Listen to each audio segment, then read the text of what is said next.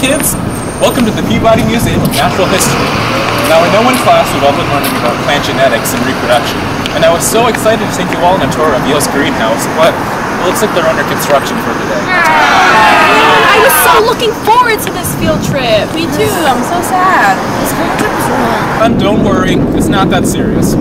Luckily, Mr. Frizzbush still has another way of getting inside. Dear God, please let this be a normal field trip. Seatbelts, everyone! Please let this be a normal field trip. With a friend? No way! Cruising on down Main Street, you're relaxed and feeling good. Next thing that you know, you're seeing octopus in my neighborhood, surfing on a sine wave, swinging through the stars. Take a left at your intestine, take your second right past Mars on the magic scuba. Navigator nostril, climb on the magic scuba. Spank a plankton too, on our magic scuba. Drop the river of lava on magic scuba. Such a fine thing to do.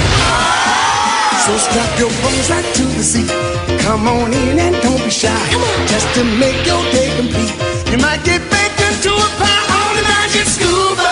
Step inside, it's a wilder ride. Come on, right on the magic scuba.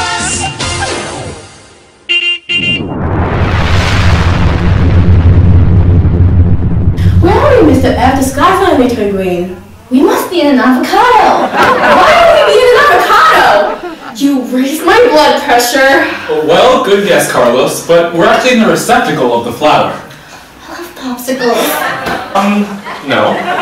The receptacle is the part of the flower stalk where floral organs are attached. As you move up the receptacle, you see floral organs such as the sepals, petals, stamens, and pistils. This is the sepal, the outer part of the flower, usually green and leaf-like, that encompasses the developing bud. These are the petals, the parts of the flower that are often colored. And if you look straight ahead, you'll see the stamen, the pollen-producing part of the flower. The stamen consists of a filament and anther, and the anther is the part of the flower where pollen is actually produced. Kids, we are now standing on top of the pistil, where pollen germinates. A pistil is the ovule-producing part of the flower. The ovary often supports a long style topped by a stigma. The mature ovary is the fruit, while the mature ovule is the seed. Then there's the ovary, the enlarged basal portion of the pistil, where ovules are produced. Oh my God, what is that? It's huge. Is that a bee? I'm allergic. Oh, don't worry, it's just a bumblebee. What is it doing? It's pollinating that flower. Huh? Pollination is the process in which plants reproduce. The pollen that develops from the stamen, the male reproductive organ of the flower, is transferred over to the stigma, the female reproductive organ of the second flower. When bees collect nectar from flowers, the pollen sticks to the tiny hairs all over their body, and when they go to the second flower, it's released. This second flower becomes fertilized and develops a fruit, which is a ripened ovary with seeds that can develop into new flowers. Mr. F, if the seeds are inside the fruit, then how does it come out to go into a plant? That happens through a process known as seed dispersion. There's many ways that seeds can be dispersed. Some seeds use the power of the wind to travel hundreds of yards. This is used by seeds such as whirlybirds and dandelions. Plants are also able to use the power of animals in order to disperse their seeds. They put the seeds in colorful, delicious fruits, which are then eaten by the creatures. The animals then travel long distances, with the seeds in their stomachs. And eventually, nature calls. And they know when their hotline bling, it can only mean one thing. They gotta poop. So eventually they relieve themselves, and seeds pass through their body and make their way to a sustainable plot of land, which are then able to grow into plants. Other plants are able to disperse their seeds independently, like pea plants. When they're ripe, they're able to explode and release their seeds without any help from an outside source.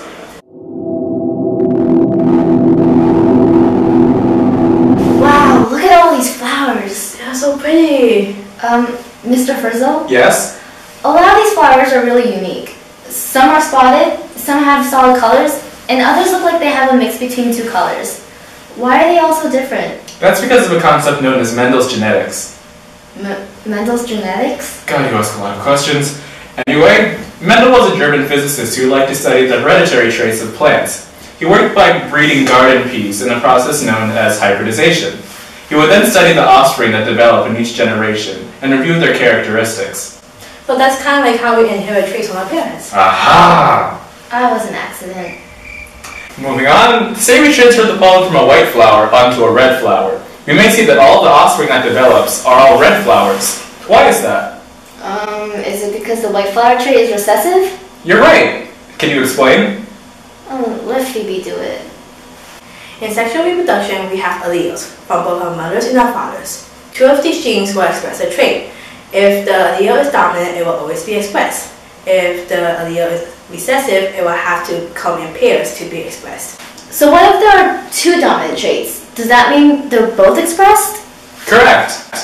So if a red and a white trait were to combine, that must explain why some flowers are mixed. That's called codominance. And other times the colors fuse together, like in pink flowers, which is incomplete dominance. I still don't get it though. You don't get a lot of things, Carlos. Wait, we could do a Punnett square. That's a great idea! What are Punnett squares? Punnett squares are used to visually demonstrate the predicted allele compositions of offspring. If the alleles of two parents are known, we can predict all of the possible allele combinations that their offspring may have. Let's see if Phoebe can show Carlos. Okay, so this is a Punnett square. So say that capital T represents tall plants and lowercase t represents short plants. If parent 1 is heterozygous dominant for tall and parent 2 is homozygous recessive for short, then these are the possible genotype and phenotype of the offspring. There will be a 50% chance that the offspring will be tall and 50% chance that the offspring will be short. A dihybrid cross is a Punnett square that studies two traits rather than one. Say we studied tall and short traits and red and white traits. Capital T would represent tall, lowercase t would represent short. Capital R would represent red, and lowercase r would represent white. If we distributed all of these alleles, we would see an offspring percentage as this. There would be 9 tall reds, 3 tall whites, 3 short reds, and 1 short white. Okay, class, let's review what we learned today. Well, today we talked about the anatomy of a reproductive flower and the role they play in the functioning of a flower. We also learned how seeds are developed and how they're dispersed in order to create a new generation of plants. Then we learned about Mendel's genetics and how different traits are expressed according to dominant and recessive alleles. Great job, class. We really learned a lot today. What was your favorite part of the trip? I like that part too. Well, thanks for coming with us on our trip to the Peabody Museum of Natural History. We'll see you next time. Bye! Photosynthesis. Let's get into this discussion of sunlight and transfer of energy. Photosynthesis. Let's get into this process of chemical reactions. Plants take water, sun, and CO2 to make glucose, the sugar that they use for food. They also put oxygen into the air so we can share, because oxygen is everywhere. The energy transfers from solar to chemical all the time. This is identical to every plant and every tree, enabling all living things to be.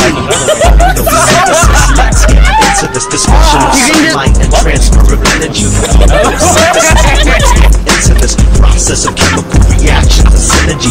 Photosynthesis. Let's get into this discussion of sunlight and transfer of energy. Photosynthesis. Let's get into this process of chemical reactions. Let's take a look at the light reaction, making chemical energy when light is captured.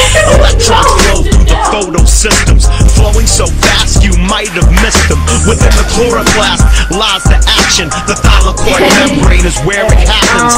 ATP and NADPH are products of light, water, air, and space. Photosynthesis. Let's get into this discussion of sunlight and transfer of energy. Photosynthesis. Let's get into this process of chemical reactions. Okay. Let's get into this discussion of sunlight.